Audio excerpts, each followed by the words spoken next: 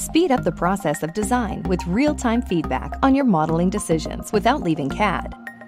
Creo Simulation Live is groundbreaking, easy-to-use technology that performs structural, thermal, and modal analysis on 3D CAD designs in seconds. In this video, let's set up and run a thermal study in Creo Simulation Live. For this video, we will be using an assembly made up of a V8 engine block and 2 cylinder heads. First, using the control button, we will select the internal surfaces of all the piston chambers and input a temperature of 150 degrees Celsius. We will also add convection conditions to both cylinder heads by hiding the engine block and using the control button to select both faces. Apply a value of 0.2 as the convection coefficient and a value of 100 degrees Celsius as the bulk temperature. Make the engine block visible again and initiate the simulation.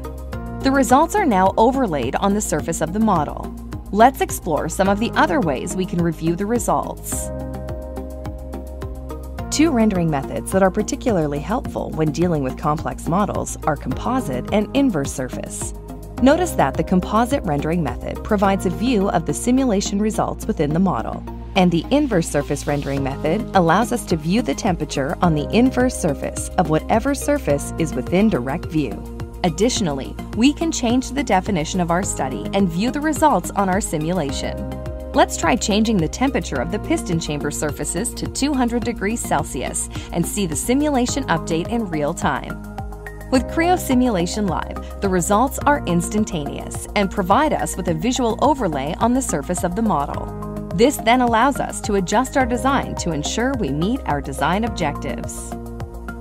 For more information on Creo Simulation Live, visit ptc.com/CSL.